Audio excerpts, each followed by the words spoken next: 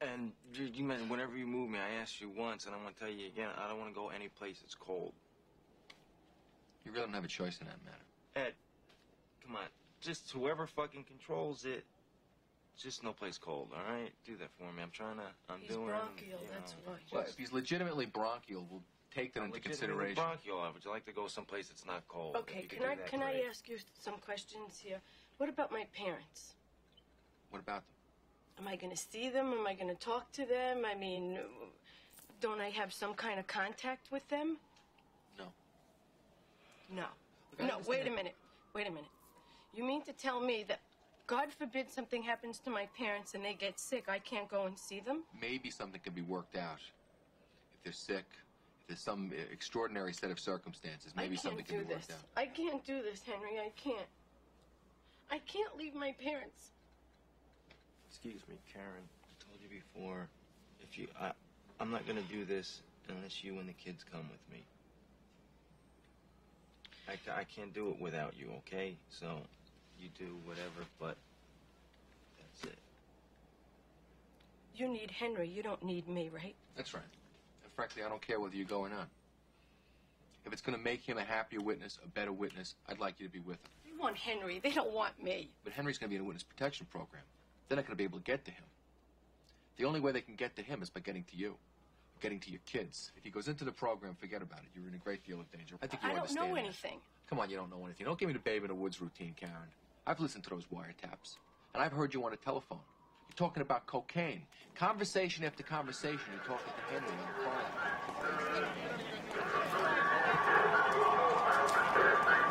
phone. It doesn't matter, because whether he goes to jail or whether he stays on the street and he beats the case, he's a dead man. He knows it and you know it.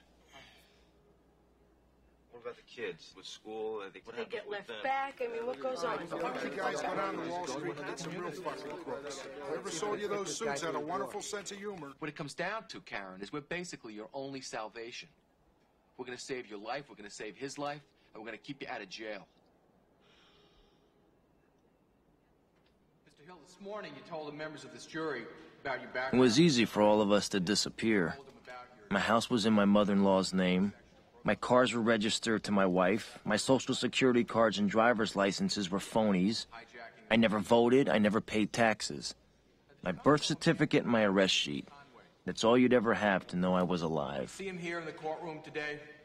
Yes. Could you please point him out to the members of the jury? Your Honor, please let the record reflect that Mr. Hill has identified the defendant, James Conway. Mr. Hill, do you also know a man by the name of Paul Cicero? Yes. Do you see him here in the courtroom today? Yes. Can you point him out for the members of the jury? Your Honor, let the record reflect that Mr. Hill has identified the defendant, Paul Cicero. Your Honor, I have a document that I'd like to have marked... See, the hardest thing for me was leaving the life. I still love the life. And we were treated like movie stars with muscle. We had it all just for the asking. Our wives, mothers, kids, everybody rode along. I had paper bags filled with jewelry stashed in the kitchen. I had a sugar bowl full of Coke next to the bed. People call them rats because a rat will do anything to survive. Isn't that right, Mr. Hill? Objection! Objection sustained. Look, I don't know nothing about being a rat. Mr. Hill, you know everything about being a rat. Objection, Your Honor. In view of the violence... Anything I wanted was a phone call away. Free cars, the keys to a dozen hideout flats all over the city. I'd bet 20, 30 grand over a weekend, and then I'd either blow the winnings in a week or go to the Sharks to pay back the bookies. Didn't matter. Didn't mean anything. When I was broke, I would go out and rob some more. We ran everything. We paid off cops, we paid off lawyers, we paid off judges. Everybody had their hands out. Everything was for the taking. And now it's all over. And that's the hardest part. And today everything is different. There's no action. I have to wait around like everyone else. Can't even get decent food. Right after I got here, I ordered some spaghetti with marinara sauce and I got egg noodles and ketchup. I'm an average nobody. Get to live the rest of my life like a schnook.